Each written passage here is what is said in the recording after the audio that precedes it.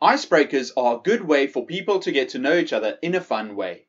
Hi, I'm Eric, and I'm an English teacher, so these are for first day of class, but can be used for meetings or fun events.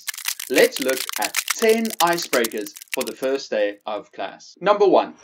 Find something you have in common. Give each person a class list with everyone's names on it. Students can also write down each person's name if you are unable to print it out. Then they have to go around the room and speak to each other. Their mission is to find one thing that they have in common. Same vacation home, favorite food, same amount of brothers. Students may not use the same answer twice. The great thing about this is that students will talk about many different things before they can find out the one thing they have in common. Make sure to check in with students after. What did you have in common with the person next to you? Number 2, line up. Get students to line up according to different pieces of information. Start with something simple. For example, line up according to your heights, from shortest to tallest.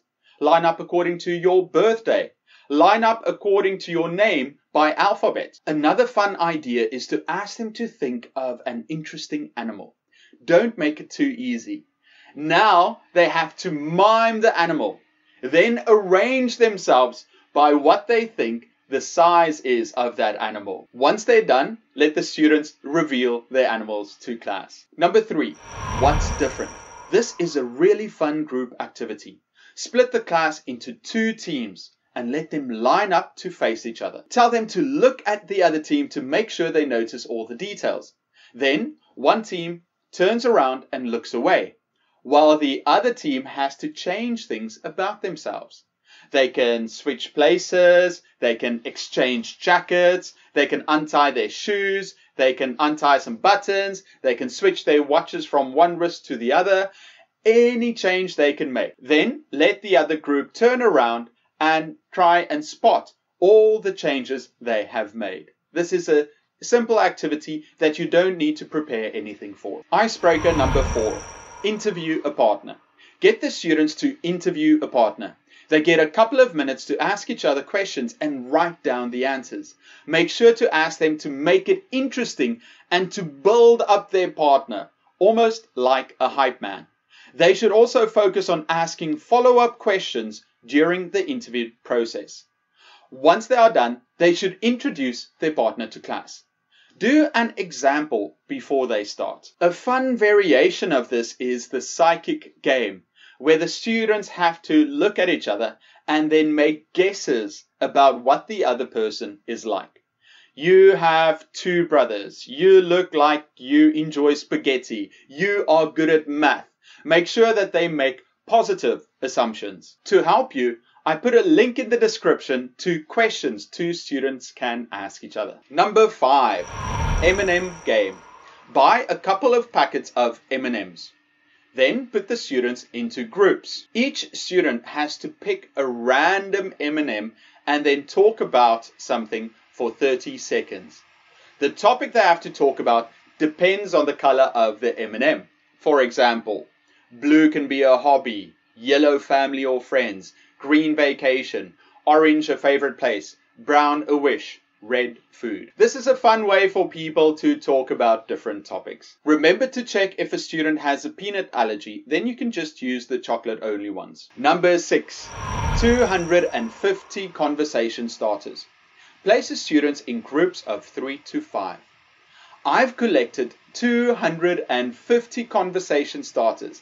Cut them out and place them upside down in front of the groups. Taking turns, each student picks up a random conversation starter, which they will ask to the person to their right. They continue until the time is up. Remember, review every activity after you do it. Ask each student what they learned about someone else. Number 7, 2 truths and a lie. Write 3 facts about yourself on the board.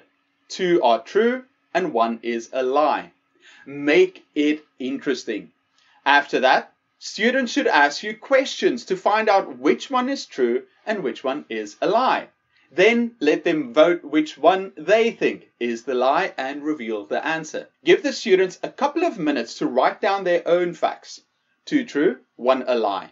It should be random, make it fun, and don't copy your examples. Then place the students in smaller groups. They take turns sharing their 3 facts. The other students ask them questions and then guess. They reveal the answer. Icebreaker number 8. Mingle game. Ask students to walk around the class. Then the teacher says a number. The students must form groups with that number. For example, they march around and you say the number 2. All the students have to form pairs. If you say 3, then they have to make a group of 3, and so on.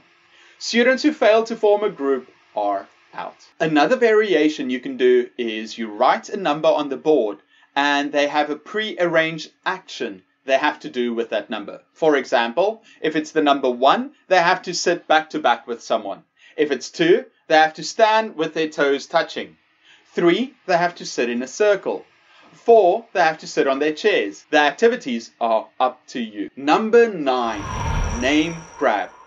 Get all your students to stand in an open area, then ask them to write their names on post-it notes, maybe 2 or 3. Take all the post-it notes from them and attach them randomly to other students' backs. When you say go, the students have to walk around and try and find their own name. Remember to tell them no running or pushing. When they find a note with their name on, they take it and place it on their chest to show that they are done. Number 10, either or.